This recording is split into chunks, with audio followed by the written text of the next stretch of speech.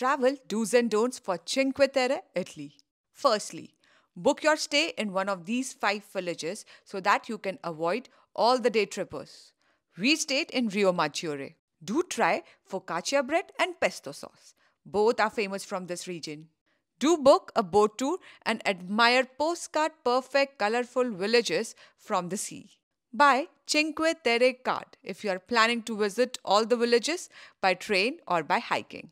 All 5 villages are on the coastal line, but the best sunset can be enjoyed from Rio Maggiore.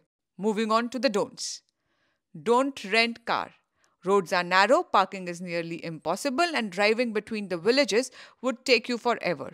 Pack light, as there would be lots of steep walking and narrow stairs. Cinque Terre is one of our favorite places in Italy. Do plan your trip here and follow Desi Couple on the Go for more travel tips.